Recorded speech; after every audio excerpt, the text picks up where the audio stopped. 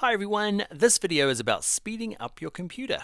If you are ready to throw your computer down the stairs because it runs real slow and the bouncing ball of doom happens on a Mac, or you get the hourglass on a PC and it just can't work and you're super frustrated, even if you're not, you will be soon. The more that we go through this course, the more effects and presets and filters that we're going to do, and it's going to slowly drive your computer to overheat. If that sounds like you, then this course is for you, or at least this video is. Let's see if we can tame the rage.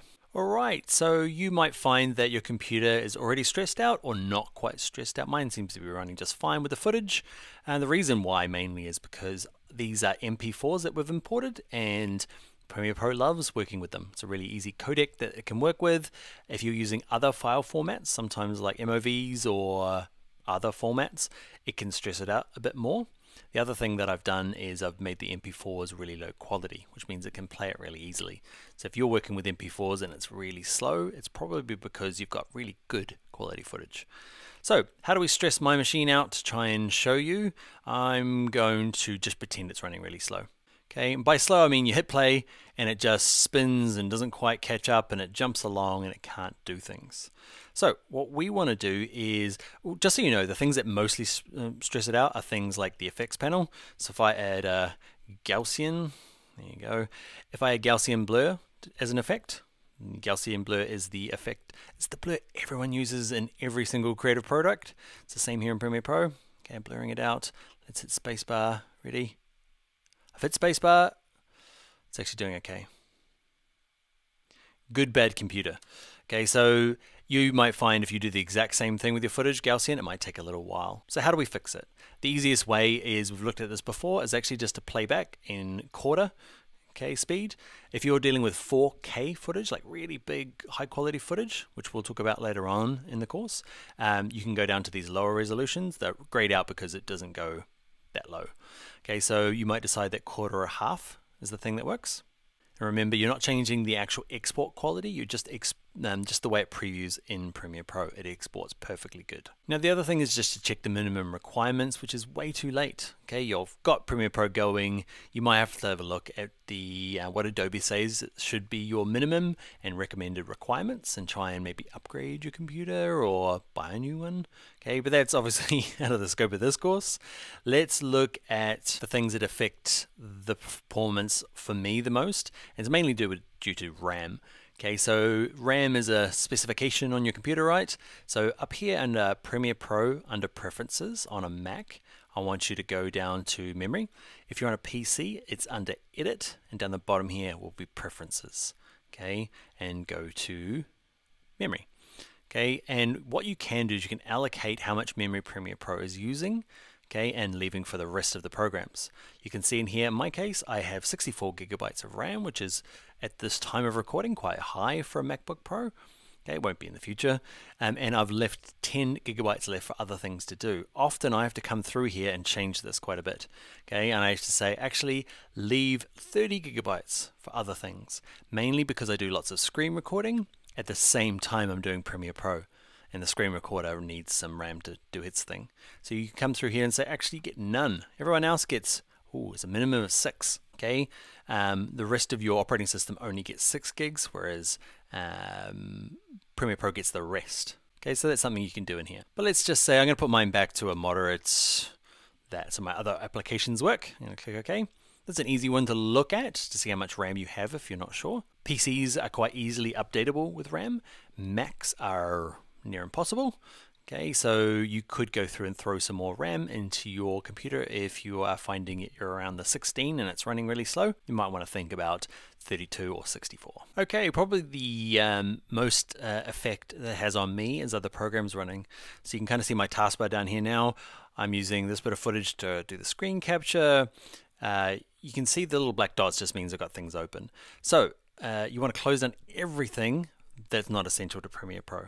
Everything that's not essential to Premiere Pro. For me, I need my Chrome open because I need, that's where I've got my notes that I use to teach you guys and I kind of refer to before I start my video. Screen capture, this, nothing else open. Make sure Word's not open, you've got Spotify not open, anything you can close down will make a drastic change to Premiere Pro. If you've got Photoshop open at the same time, man, they fight over the RAM and it just goes badly. Now this is on a PC, on a Mac. On a PC it's very similar. You'll notice you'll have a taskbar kind of down here next to your start button, okay, and there'll be indications of what's open. So just make sure everything is closed. On a Mac, an easy way to check what's open is just to hold the Command key down and hit Tab. Okay, and it just shows you the programs that are open. Okay, and you can click on them all and just close the ones you don't need down. Another thing you can do is kind of force quit stuff on a Mac. I'll do PC in a sec. So hold down the Command key, the Option key, and hit Escape key on your keyboard. And it shows you the things that are running. Okay, and you can click on them and hit that one, force quit, okay, and just kind of make sure they're all closed. You should go individually and close them down, but you can force them to do it. The other thing on a Mac is up here in your taskbar, and this is my #1 resource killer, is Dropbox. Okay, you might not be using Dropbox, but when this thing is actually syncing and kind of doing this, and it's starting to upload files, man, does it steal resources. My fans come on my computer, Premiere Pro hates it, so I just make sure whenever I'm using Premiere Pro, I go into here and I quit Dropbox. So have a look what else is running up here for you. That's my little screen recorder icon, but I got nothing else running. You might have a bunch of stuff running. Okay, and before we wrap up Mac issues, we'll do PC in a sec, is the activity monitor. That can be really useful. If Premiere Pro is not running really well, hit Command and Spacebar on your keyboard. Okay, and in here you can just type in activity monitor. Okay, so we'll just start typing it and clicking on it. Okay, and this will give me an indication of, at the moment, what's using all my CPU. Okay, at the moment, Activity Monitor is using it all.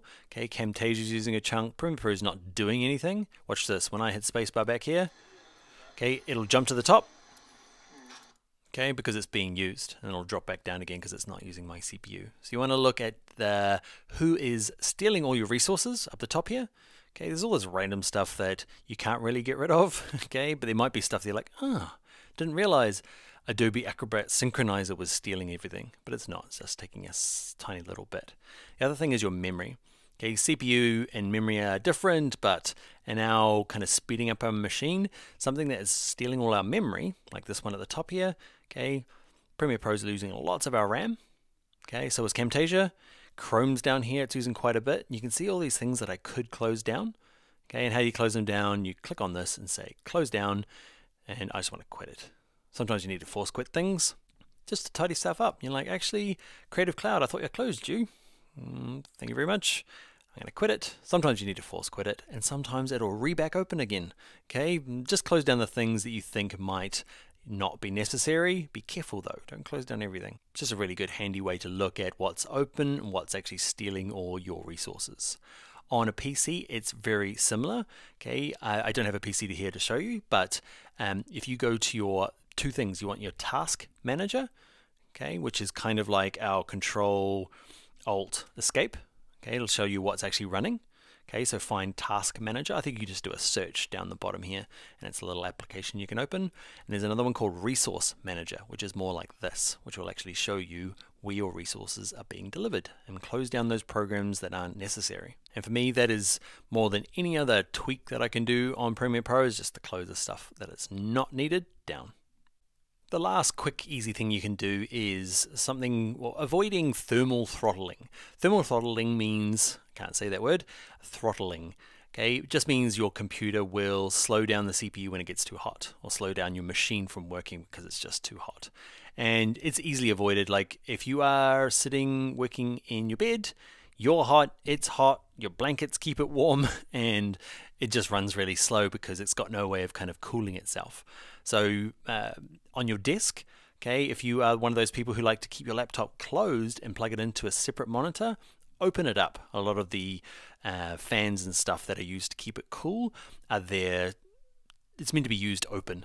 Okay, so I know my MacBook Pro, if I try and close it and work on my other monitor, it's like a big heat sink and just kind of sucks it all in, and the fans don't work effectively.